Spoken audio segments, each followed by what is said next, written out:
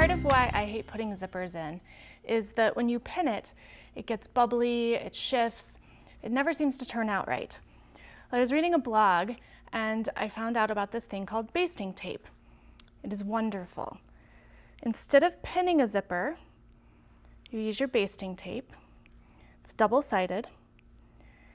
You lay it down, press it into place.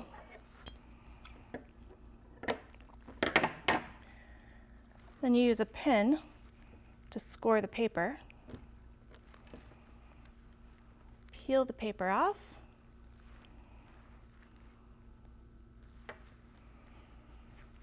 And place your zipper.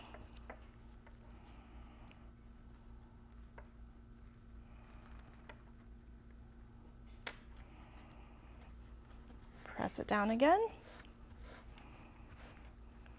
And now you are, oops, if you've got it lined up right. And if you make a mistake, it's easy to pull off and stir it over.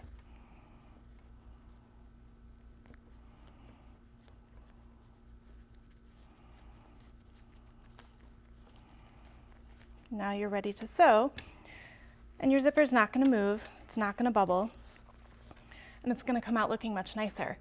Basting tape is also really helpful when you're attaching Velcro or other small pieces that pins just don't work well with.